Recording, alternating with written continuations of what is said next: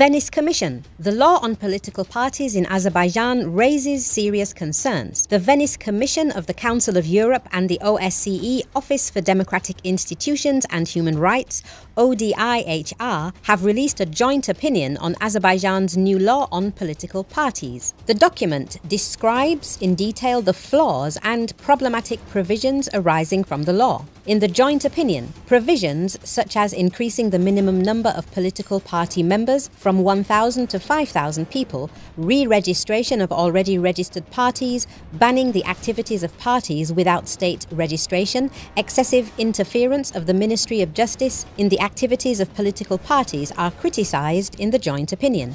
It should be noted that the inconsistency of these provisions mentioned in the law with international human rights conventions is a cause for concern. The joint opinion of the Venice Commission and the ODIHR reminds that freedom of association and expression should be the basis of democratic societies, and in this sense, political parties should be viewed as means of collective political expression. It is stated in the tradition that state control over political parties should be limited to their registration, and registration requests should be treated positively. The joint opinion emphasizes that the requirement of the number of members and even the list of members from political parties is an unnecessary and limiting factor. The joint opinion of the Venice Commission and the ODIHR states that the suspension and dissolution of political parties may be allowed only in cases where these parties have seriously violated the law. The Venice Commission and ODIHR call on Azerbaijan to eliminate the deficiencies specified in the law.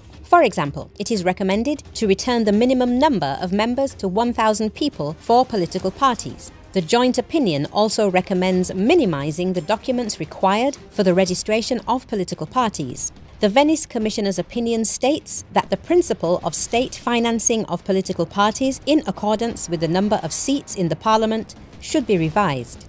According to the joint opinion, political parties should disclose the names of sponsors only if the donations exceed certain legal norms. The new law on political parties in Azerbaijan was adopted at the end of 2022 and entered into force on January the 11th, 2023.